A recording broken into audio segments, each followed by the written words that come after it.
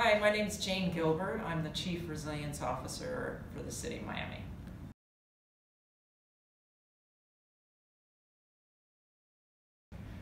I got interested in environmental issues when I was in my first year of college at Tulane University, and my English teacher actually asked us to write a research paper about something that we were interested in.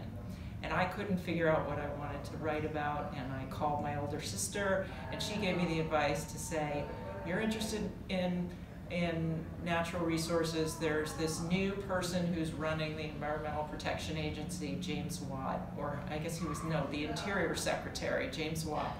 And you may be interested to research a little bit about what he was doing. Well, James Watt was at the time selling off public lands for logging and mining, and it was quite upsetting to me, so I got very interested and started writing and researching and engaging in it.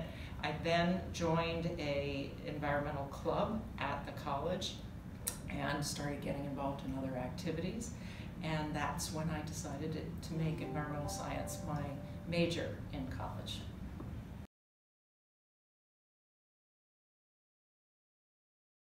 A few years after I graduated from college, I had been working as an environmental management consultant for large corporations, Fortune 100 companies like Waste Management, Union Carbide, Procter & Gamble. We were doing different environmental health and safety type projects.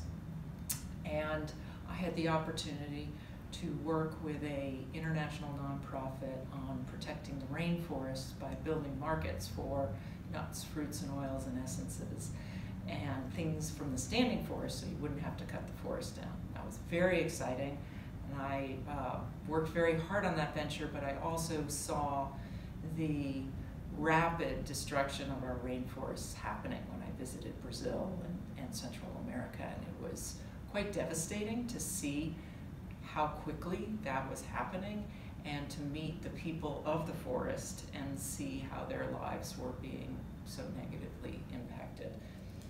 That drove home my commitment to affecting change on the environment. But it also made me think, I want to be effective in the communities in which I live and work. And so I decided when I went back to graduate school to focus on urban community development and work in the city in which I worked.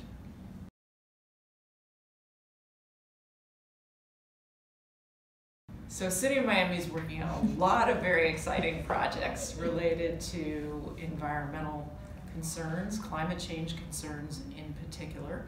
First, we're partnered with Miami-Dade County and Miami Beach on developing a unified resilience strategy, resilient305.com. I encourage you to go check it out. We're about to release our region-wide Greater Miami and the Beaches resilience strategy very soon, so you can check that out. Secondly, we are working on the implementation of the Miami Forever Bond, which includes about $200 million to address the increasing flood risks related to sea level rise and climate change. So we have a number of projects that we're rolling out related to that, as well as an overall climate solutions strategy to both address climate adaptation in the City of Miami, as well as reducing greenhouse gases, which all of you are also working on.